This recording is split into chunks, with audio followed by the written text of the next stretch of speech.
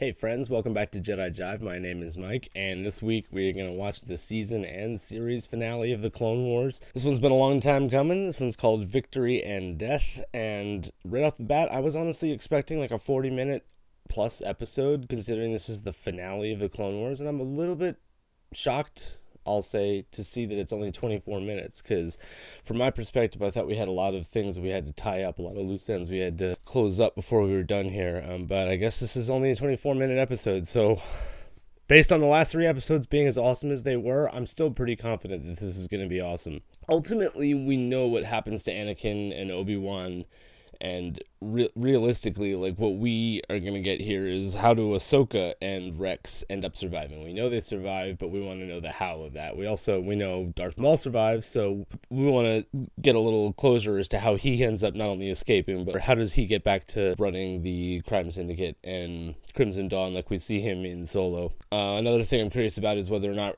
Vader and Ahsoka are going to have any, Force connection interaction in this. We know that Ahsoka doesn't know that Vader is Anakin, but there may be some sort of connection presented there that she rejects, like she did with Maul when he said that, Sidious wants to make him, Anakin, his new apprentice, and she just rejected that idea outright. So we know that Maul's already told her that. We're going to have to see some reason why she really just continues not to believe that in this. Anyway, I want to jump right in. I'm really excited, and I don't want to waste any more time, so let's do this. I hope I'm not totally heartbroken at the end of this. Leave me with just a little bit of hope, Filoni, please.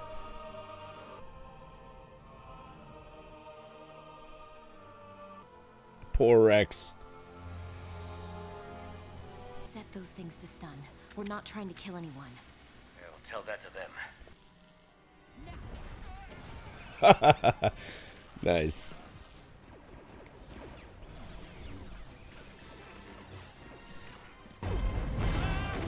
Nice. The escape pods have been destroyed. Taking a shuttle is our best bet. Boys are having a rough time of it. Did you hear Maul also escaped? I let him out. What? Why? Diversion. Come on! That's one word for it. We're gonna get a second Vader scene here. Maul is ruthless. Ahsoka's like, set to stun. Maul is just like, kill him. Oh, nice move. Just kicked this bucket right off his head. Nice.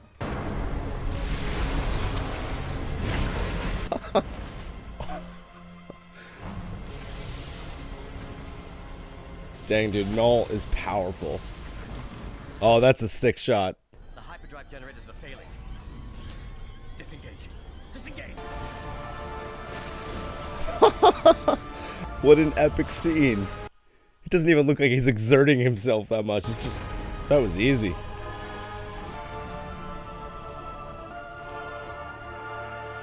That's like one of the largest things we've ever seen someone manipulate with the Force. Other than Starkiller moving a whole Star Destroyer, right? I love how Maul just stays so calm. I want squads marshaled to position 2-5 and 2-7. We're caught in that moon's gravitational field. R7, open the main hangar door. Oh, are they slowly crashing?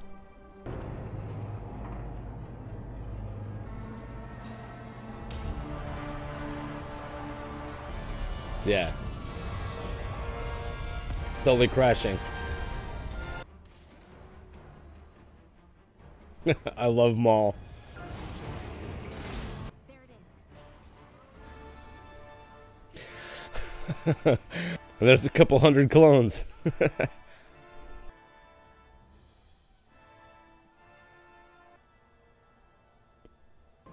don't want to hurt them.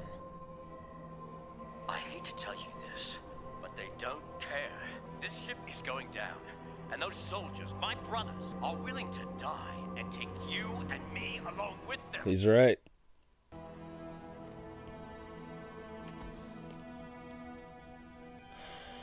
Oh, dude. You're a good soldier, Rex. So is every one of those men down there. Man, dude, I'm gonna cry. They may be willing to die, but I am not the one who is going to kill them. So we're just gonna surrender. Admit defeat? Is that it? No. Well, I don't see any other option. Get Maul's help. Don't call them Artez sisters, please. I have an idea.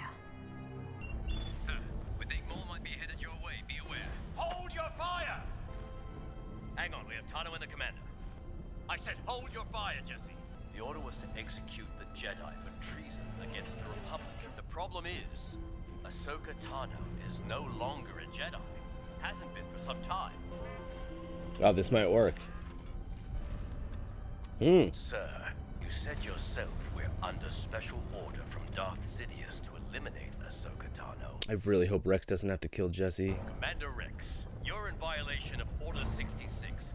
You'll be demoted in rank from commander and subject to execution, along with the traitor Ahsoka Tano. Ready? Yeah, I didn't much like being a commander anyway. Company, ready? Now!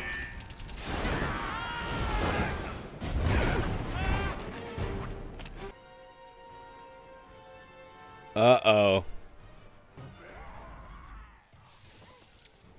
Oh, cool.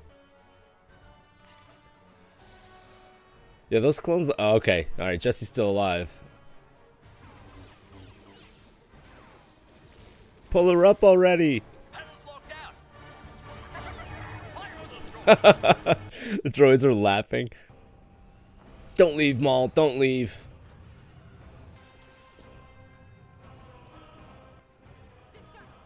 Let's go, let's go. Oh, crap. Wow. Wow, Ahsoka's doing that one-handed.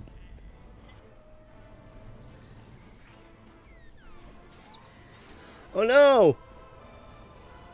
Come on, Maul. Put the ship down.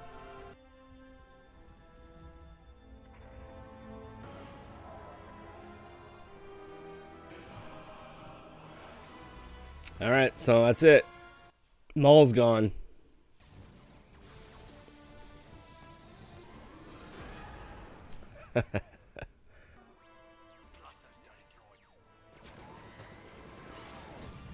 Bummer, man.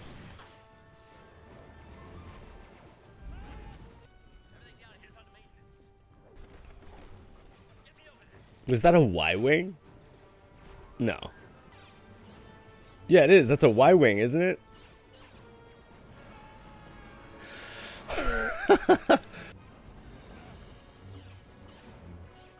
Oof.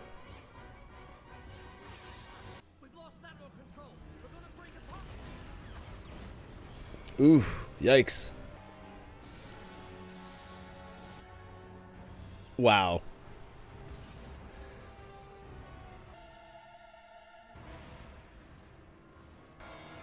Are you serious right now?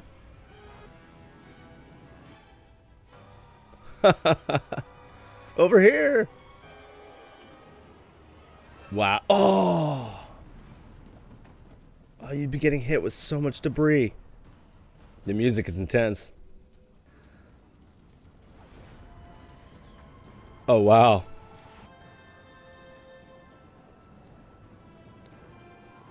Come on.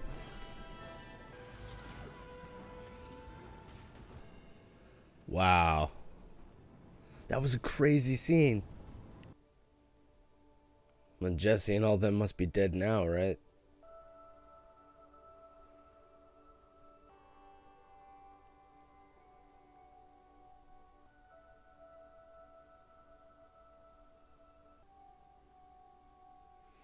Oh, that's heavy. Is that Jesse's helmet in front? Yeah, it is. Oh, man. So sad. I feel so bad for Rex. Yeah, in the Ahsoka novel, she leaves him at the grave. Yeah.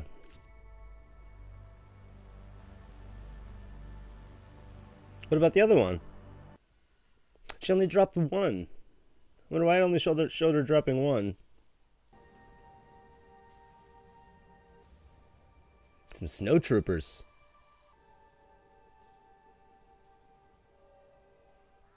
Imperial probe droids. Oh, we finally have some stormtroopers. Wow.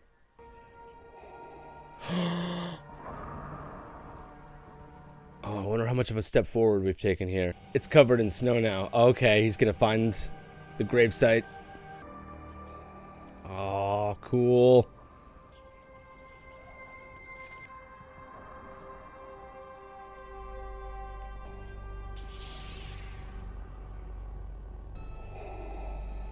Morai. Wow, dude, that's heavy. Our very first time seeing Vader in the Clone Wars. The last time, too. Wow, what a final shot.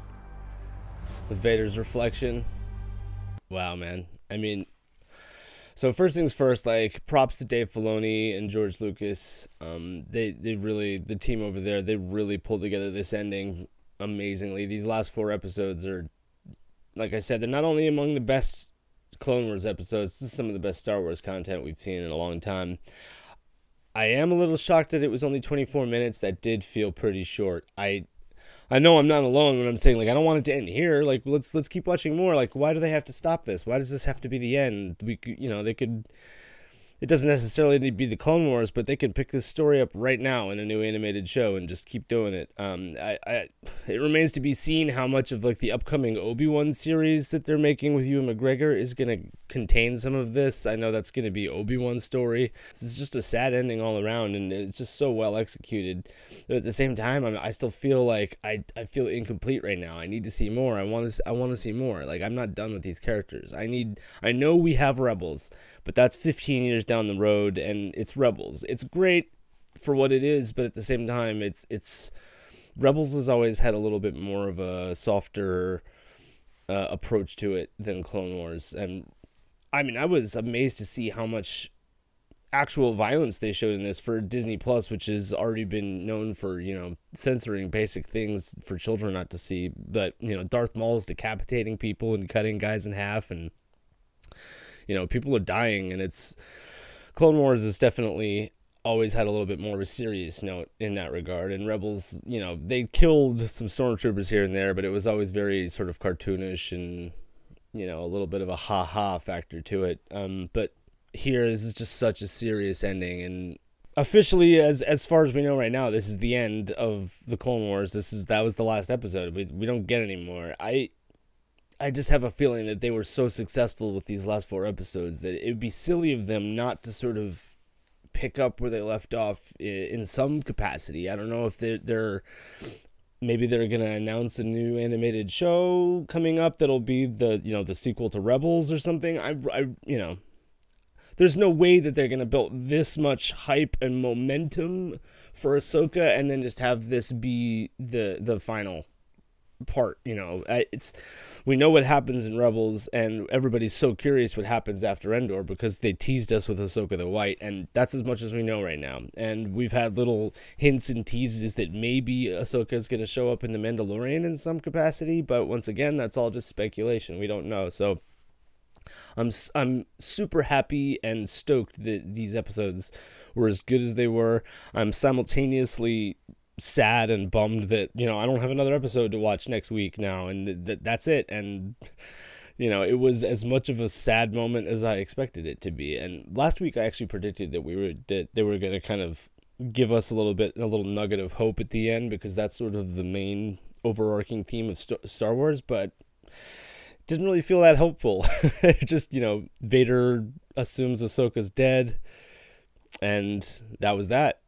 So, I mean, at least we have it set up now so that, you know, things that it'll connect the continuity into Rebels will be there. You can watch both, and there wasn't much there that you could say, well, that doesn't really match up. But once again, the music was great. This episode had a little bit more of a blend of, like, the epic, over-the-top music and then the more subtle things like we had last week. Last week's music was just exceptional. So, I mean, I don't have much more to say other than I love the Clone Wars. I'm sad that it's over, and I'm proud of Dave Filoni and crew for giving us this. I mean, we weren't even going to get a season 7 a few years ago, and as soon as they announced that they were doing this, everybody got so excited. And really, ultimately, these last 4 episodes, this is what everybody was excited for, because this was an angle to a story that we already know, that we knew what happened, but we didn't know how it happened. For Ahsoka and Rex in particular, like I said, because Anakin and Obi-Wan, we get to see how their story plays out in Revenge of the Sith. So I'm going to go ahead and predict that because Ahsoka is just, everybody loves her, and these 4 episodes have done nothing but promote the Ahsoka character in the Star Wars universe in terms of how people, and Rex as well. I mean, everybody loves Rex, so in Rebels, Rex and Ahsoka have a reunion. Like, they haven't seen each other in a long time, like maybe even since this moment. We don't know how much longer, if at all, they stuck together after this. In the Ahsoka novel, she goes through this moment, she buries her, or leaves her sabers by the grave, and then basically needs to lay low for years even. So the Inquisitors, I was actually curious if we were going to see any Inquisitor action in this. I feel like they should have at least showed some Inquisitors at the end to imply, like, oh, like, not only is Ahsoka, she didn't just fake her death, and now she's going to have to be on the run. Like, there are going to be people chasing her, trying to kill her still.